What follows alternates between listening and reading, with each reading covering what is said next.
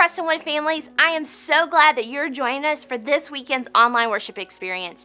We are going to be taking a look at the life of Joseph. And in today's lesson, we are going to learn that when you think you're alone, you can trust that God is with you. There are many times throughout Joseph's story where he felt alone. But before we dive into today's lesson, let's stand up and worship together. Make sure you teach your parents those dance moves.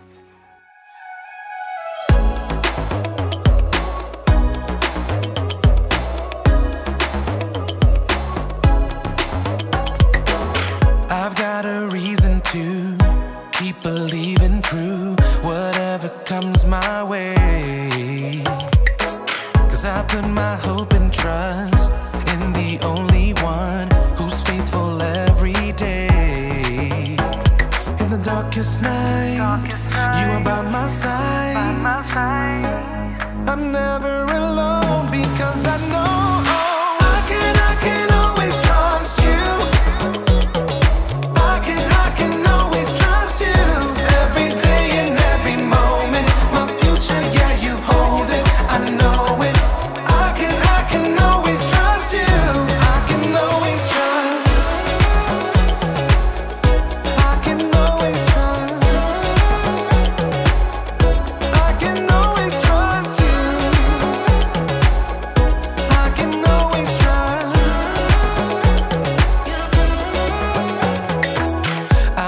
Savior who will always walk me through whatever comes my way.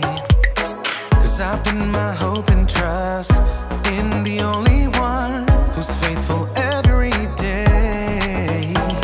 In the darkest night, you are by my side. I'm never alone because I know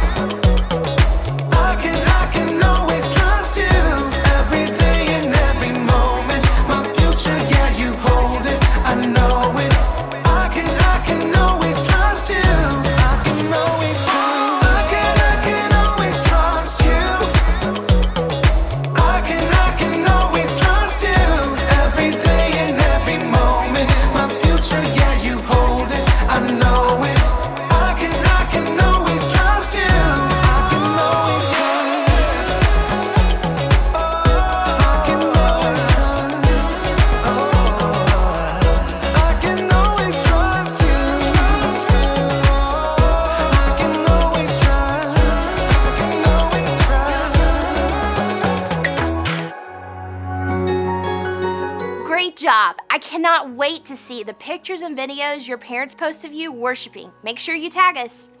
So today, we are going to dive into our Bible lesson. We're going to look at what Joseph's brothers did to him. Turn your Bibles to Genesis 37 as we take a look at how Joseph had to trust God.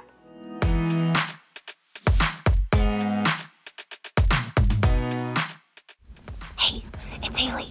And day one of my 4-day trek at the Wichita National Forest is coming to a close. And I've set up camp, and I am ready for... Wait, why am I whispering?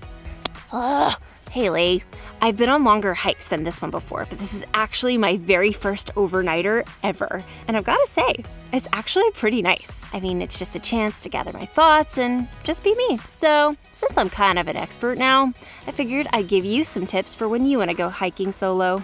Number 1. Know your gear. Make sure you know how to use all your camping gear before you get to camp. The last thing you want is to be stuck in the middle of the woods when you can't figure out how to set up your tent. Number 2, don't keep your plans to yourself. Make sure to tell your family and friends where you're gonna be at all times. A simple note or a phone call will let people know you're okay, and they'll know how to find you in case of an emergency. Number 3, trust your training. You've read all the guidebooks, you've done your research, and you've probably been camping with others at least a few times. So trust what you've learned, and you'll do fine. In the end, that's what it all boils down to. Trust. Trust is putting your confidence in someone you can depend on, even if that someone is yourself. All right, that's all I've got for tonight. See you in the morning. Okay, so it's the middle of the night, and I hear something moving outside of my tent. Did you hear that? Maybe it's just my mind playing tricks on me. No. I feel so alone right now. In today's Bible story, we'll hear about a guy named Joseph. And even though he had 11 brothers, he knew all about feeling alone. Oh. Tip number 4 about camping solo: don't do it. The Bible. It's 66 books of history, stories, letters, and poetry that fit together to form God's one big story. The epic adventure of how He created us and loves us so much that He made a way to rescue us. As we travel through the Bible, from Genesis to Revelation, we discover people who met God and found their lives changed forever. And now for an amazing story, inspired by the book of Genesis, chapters 37 and 39. The Bible. It's God's one big story, the epic adventure of how He created us and how He loves us so much He made a way to rescue us even when we turned our backs on Him. And as we travel through the Bible from Genesis to Revelation, we discover people who actually met God and found their lives changed forever. God had promised to grow Abraham's family into a great nation. Abraham's son Isaac and his grandson Jacob had made many mistakes, but God was still faithful and gave them many children. Jacob alone had more than a dozen. I have the finest sons in all of Canaan. Jacob's next to youngest son, Joseph, spoke up. About that, Dad? Dan and Asher let a bear steal 3 sheep because they were too busy setting up a locust race. Joseph's older brothers glared at him. Tattletale. Is this true? Yeah, they're not very good at racing locusts or watching sheep. Joseph's brothers all knew that he was the favorite. In fact, Jacob had given him this beautiful coat woven with many colors, and telling the truth didn't make him any more popular with his brothers either. Soon after, Joseph joined Reuben, Dan, and Simeon, and the rest of the brothers out in the fields. Hey, anybody want to hear my dream? No. Okay, so we were all tying up bundles of grain, right? And then all of your bundles of grain bowed down to mine. Oh yeah, like that would ever happen. Just telling you what I saw. Reuben pulled Jacob aside. If you have any more dreams, little brother, keep them to yourself.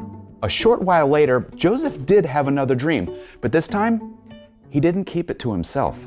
There were 11 stars, that's you guys, bowing down to me. Joseph, you're not doing yourself any favors here. But Joseph was so fascinated by his dreams, he couldn't stop talking. Sometime later, he even told his father. The moon and sun were bowing down to me too. Joseph, my boy, you're a fine young man, but don't get big ideas. You really think your mother and I would bow down to you? I'm just telling you. I have an errand for you. Your brothers are caring for the flocks near Shechem now. Go see how everything's going, then come back and tell me. Okay, sure, Dad. So Joseph brushed off the sleeves of his beautiful coat and set off for Shechem. When he arrived, his brothers were nowhere to be found. A local man pointed him in the right direction.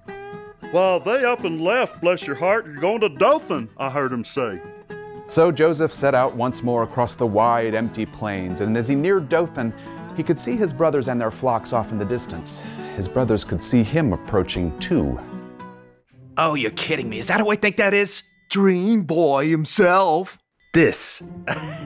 Now this is an interesting situation. Huh? We're in the middle of nowhere. We could send Joe to, sleep with the fishes. And no one would ever know. I don't like seafood. I mean, bump him off. Put him on ice. Judah jumped in too. Then we dump him in an empty well. Nice and easy. Their eldest brother Reuben heard these plans. You can't kill him, but if you want to mess with him, okay. Just put him down in this empty well. Reuben couldn't stomach what his brothers were about to do, so he went to go search for a sheep that had strayed. Yeah. They'll get bored of this. I can sneak Joseph out later and get him home. The other brothers watched with glee as Joseph arrived. Hey, dream boy. Yeah, things are about to get a little less dreamy for you. The brothers circled Joseph, tugging off his coat. Hey, what are you doing? Dad says... Simeon and Dan grabbed Joseph by one arm. Dad's not here. And he's definitely not down there. Before Joseph even had time to think, his brothers had dropped him down into a dry well. You can't do this! It's dark down here! Brilliant observation, Sherlock. The brothers ignored Joseph's cries and sat down to dinner. You have to get me out sometime.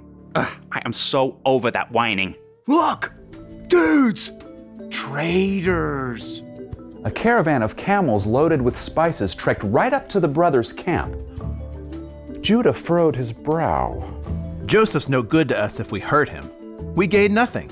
But if we sell him, we can get some cash money. The brothers carried out their terrible plan. They pulled Joseph from the well and sold him to the traders for silver coins. This is not fair. Bye-bye, dream boy. Hope you like Egypt. Later, Reuben returned to check the well, planning to sneak Joseph out. But it was empty. He's gone. What am I supposed to do now? Calm down. He's not dead. But what do I tell our father? Judah held up Joseph's brightly colored coat. We do have this. Ah, yes. I see a tragic story unfolding right now. The brothers took Joseph's coat and dipped it into the blood of a goat, and then they took it to their father. So, Dad, we found this. Does it belong to Joseph? That's his robe. Jacob examined the bloodstains in horror. A wild animal must have attacked him. He's dead. My son is dead. I will mourn him until I die. The brothers exchanged glances. No one, not even Reuben, spoke up with the truth that their brother was still alive. In fact, Joseph had been taken to Egypt and sold to a man named Potiphar, who was the captain of the Pharaoh's guard. I'm new here. I don't know how to, walk like an Egyptian. Then you'd better learn. Even though Joseph was now a slave in a foreign land, God was still with him. And over the next few years, God gave Joseph success in everything he did. Listen, we all know what it feels like to be alone. Maybe you've gotten lost in a store before. Or some people feel alone when the lights go out at night. Some people even feel alone when they're surrounded by people they don't know. Feeling alone can be uncomfortable, even scary. Think of Joseph. Joseph was betrayed by his own brothers, thrown into a dark well, and sold as a slave to Egypt. He must have felt all alone. But during all of that, the writer of Genesis wrote, "The Lord was with Joseph. God was with Joseph at home. He was with Joseph in the well, and he was with Joseph in Egypt." And here's something you may not realize. God is with you too. But if you're anything like me, you may have to remind yourself that God is with you. And there's something we can do. It's the same something that Jesus did. A lot of the times when Jesus felt alone, he prayed. When he felt sad and exhausted, Jesus prayed. Or when he just wanted to spend time with God, he prayed. So, hold please. Okay, I prayed. I'm still in the woods. I still can't sleep, and there's still strange noises outside of my tent. But somehow I don't feel as alone anymore. Talking to God helps remind me that he's always with me. I'm gonna ignore that. So, the one thing to remember today is this. When you think you're alone, you can trust God is with you. But if you don't remember, tip number 1, pray. Tip number 2, pray. And tip number 3, pray. And if you do that, maybe being alone won't be so scary. Okay, I'm gonna try and get some sleep now. I'll see you tomorrow morning. Or on second thought, maybe I'll just stay up and pray. Yeah, that sounds like a good idea. Bye. That was amazing. No matter where Joseph was, if he was in the pit where his brothers had thrown him, or if he was traveling or in Potiphar's home, Joseph may have felt alone, but God was with him. Have you ever felt like you were alone? Sometimes being alone is fun, like when I'm all by myself and I can watch Frozen 2 all I want. But then there's other times that being alone can be lonely. And sometimes you could be with a whole group of people and still feel alone. And that stinks. But we want you to remember that when you think you're alone, you can trust that God is with you. Joseph really felt alone, but God was with him. Isn't it amazing to know that no matter where we are and no matter what we are going through, we are never alone. God is with us. Proverbs 3:5 says, "Trust in the Lord with all your heart and lean not on your own understanding." So when you feel alone or you think that no one is on your side, Trust in the Lord with all your heart and know that without a doubt that you can trust that God is with you. Thank you so much for joining us today. Be sure to keep checking all of our social media accounts for resources and fun things to do and for more awesome worship experiences. Have an awesome week, and we'll see you next time.